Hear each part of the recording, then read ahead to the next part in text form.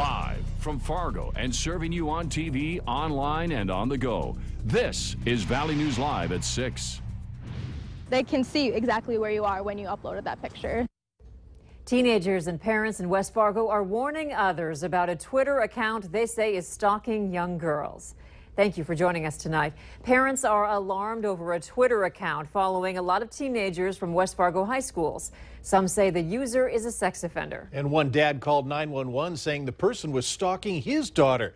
Valley News Team's crime and safety reporter Nicole Johnson has been investigating what's going on. Nicole? A detective from Cass County tells me a frightened parent called last week saying he thought a strange man was stalking his daughter. The detectives didn't find anyone and aren't investigating any further at the moment. However, I spoke with multiple people who've been followed by the account. They say you can't be too careful. I went on his following and I saw that there's like adult, I guess, pages with porn, naked women on it, and then a bunch of girls from around here between the ages of like 14 and 18. It just wasn't right. The teenager I spoke with says a lot of high school students let anyone follow them, even strangers, because it's all about how many friends you have.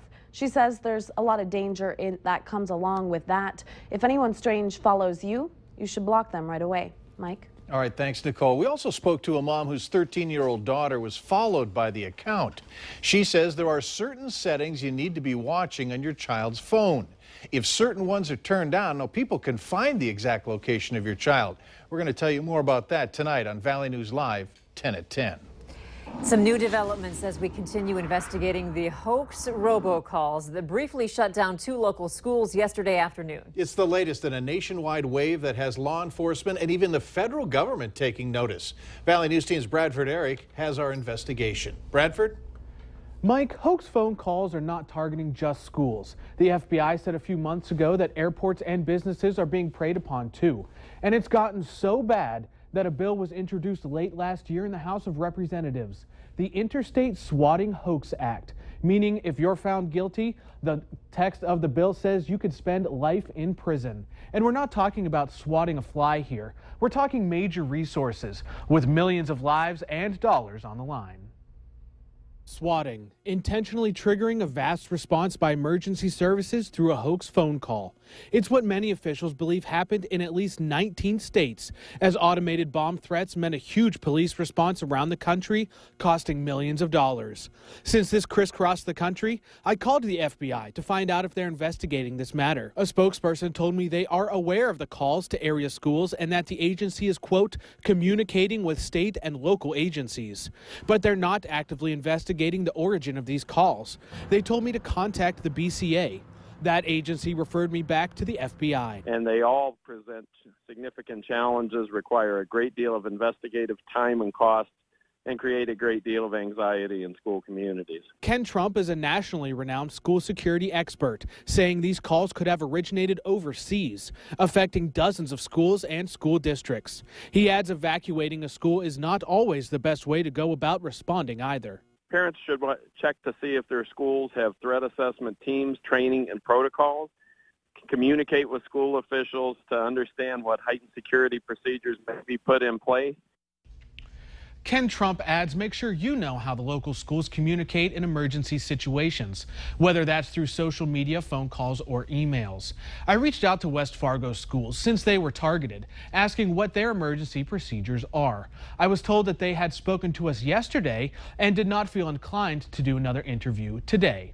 I didn't get a call back from Grand Forks Public Schools regarding their policy either. Mike?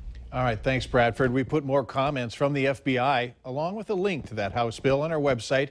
Just go to valleynewslive.com. The bathroom remodel for a Christine, North Dakota homeowner is finally complete, thanks to the help of area organizations volunteering their time and resources. This is what Dolores Kramlich's bathroom was left looking like nearly 2 years ago. She paid who she thought was a licensed contractor $1,200 to remodel her bathroom. He started the work, took the money, and left the bathroom half gutted.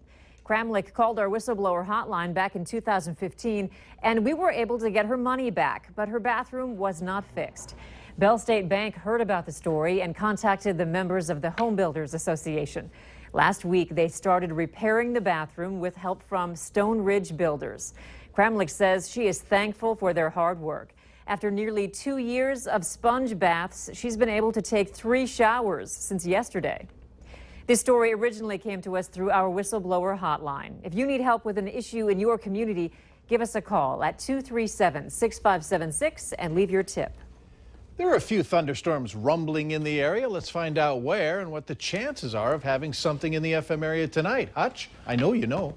Yeah, it does look pretty quiet. If you're heading outdoors tonight, we shouldn't have too much to worry about in Fargo or really Grand Forks. A couple of light green echoes from the radar way out to the west. Most of the activity east of the Red River. Otter Tail County, a few scattered showers and thunderstorms. One moving toward Wadena now has a little lightning and maybe some brief heavy rain. Taking a look off to the Red River Valley near Colfax, and we are seeing a thunder shower there moving toward the Barnesville area. Henning, a storm just exiting your area toward Wadena, and up north, a decaying thunder shower exiting Mahnomen County as we speak. So temperatures are mild today, mid-80s in Fargo. We'll spend most of the early evening slipping back into the 70s. That's the same thing we'll see in Grand Forks. Increased chance of rain as we go through the next 7 days. I'll have details on that and some stronger thunderstorm potential as well in a few minutes. Some more rumblings coming our way. Yes. All right, thanks, Hutch. Grand Forks police are asking for your help as they try to identify this man you see behind me. Here's a closer look. He's a person of interest in a theft that occurred at Borrowed Bucks last week. If you have any information, you're asked to contact police. Charges have been filed against a man accused of breaking into a Lakes Country home naked. The Otter Tail County Sheriff's Office says Tyler Janofsky was confronted and got into a fight with a homeowner in Otter Tail, Minnesota yesterday morning. The homeowner says Janofsky held Janofsky until deputies arrived. He's been charged with burglary, theft, and assault. Investigators believe controlled substance abuse was a contributing factor in this incident. The Barnes County Sheriff's Office is looking for a vehicle of interest after discovering a homemade explosive device earlier this week. Authorities are asking for the public's help in identifying a Toyota or Mazda white extended cab pickup. Barnes County Sheriff's deputies were called to a residence along 45th Street Southeast in rural Fingal, North Dakota, to investigate a suspicious homemade device. If you have any information about the vehicle in question, you are asked to contact the Barnes County Sheriff's Office at the number right there on your screen, 845-8530. More zebra mussels have turned up in the Red River. The mussels were discovered at the Red River Intake and Pumping Station. Crews found them performing routine maintenance on the pumping equipment. This discovery comes nearly a year after an adult zebra mussel was found on an intake screen at the Fargo Red River Intake.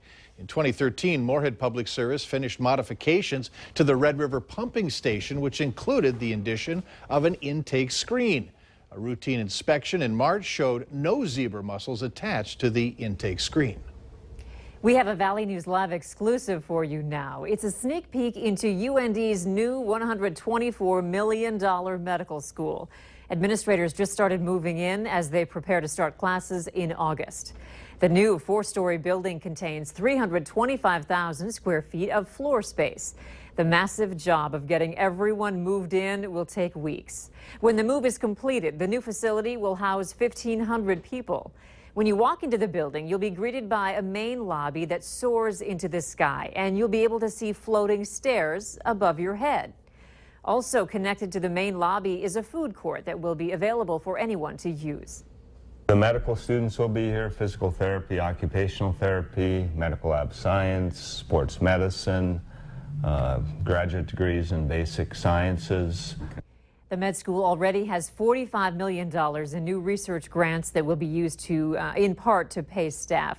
It has not been determined yet what exactly will be done with the space in the old medical school. In Carrington, North Dakota, voters there are once again deciding on a new elementary school. The superintendent says this proposal will cost less than the proposal that was voted down in February. If approved, construction is expected to start in the spring of 2017. If the referendum fails, the Carrington Public Schools website says that they will continue to repair and maintain the existing building. Polls are open until 7 o'clock tonight. It's Tuesday, and that means it's time for another restaurant report card. Coming up tonight on Valley News Live, 10 at 10, we'll investigate some restaurants in Detroit Lakes. Tune in to see which restaurants have been dinged by the health department. What do firefighters do when they aren't battling a blaze? Well, they're helping others when they can. Details later on Valley News Live at 6. Slow drifting clouds on our tower cam time lapse from the west earlier in the day. Some virga out there. That's precipitation that evaporates before it gets to the ground. Some cumulus clouds developing above. Some fires out to the east in Minnesota. I'll have details on what you can expect as a bumpy Wednesday is ahead right after this.